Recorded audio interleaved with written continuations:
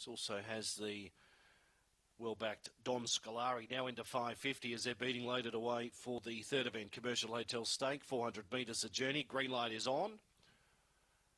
Lure's on its way. They're set to jump. Ready. Racing. Favourite began well. Kibo Sally out wide. Dashing Pedro was first to move. Leads by a length. Kibo Sally. 2 away. Third United last. Then came Don Scolari. Black Hill High making ground from the back, and Shipper Fools whipped them in. Is now second last off the back. Dashing Pedro by 2. Kibo Sally. 2 away. Black Hill High running on. Then United last. Into the straight they come. Dashing Pedro strongly to the line. Dashing Pedro defeated Kibo Sally. Now third over the line will be, I'd say, Black Hill High. Next behind those runners then United last. Shipper Fools Don Scolari in around 23.20. Nice win that. Dashing Pedro, William Hartigan the trainer, 4, 8 and 7.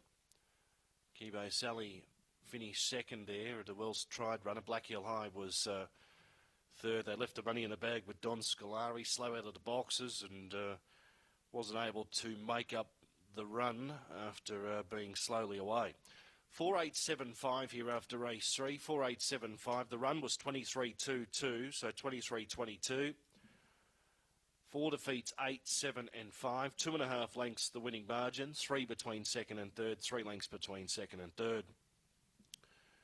The winner was number 4, Dashing Pedro, a black dog by Barsha Bale out of Missy's Return, is raced and trained by William Hartigan. And that is career win 8 from start 65 today. Kibo Sally was second. Kevin Ward, the trainer, by Kibo. Third went to 7. That was Black Hill High. Wade Green, Wormburner, is the sire of Black Hill High.